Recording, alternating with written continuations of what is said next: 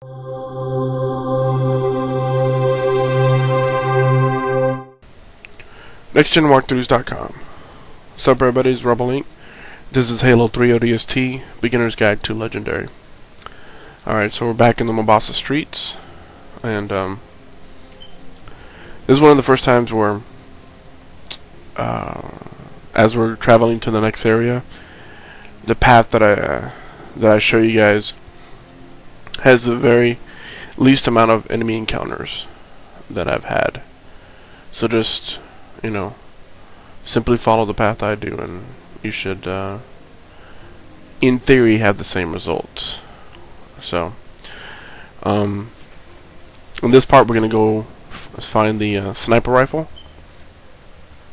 and usually right at the beginning, they have a dropship, right, where they want to drop off some guys to attack you. I usually just book it and say the hell with the guys that you know, that want to fight.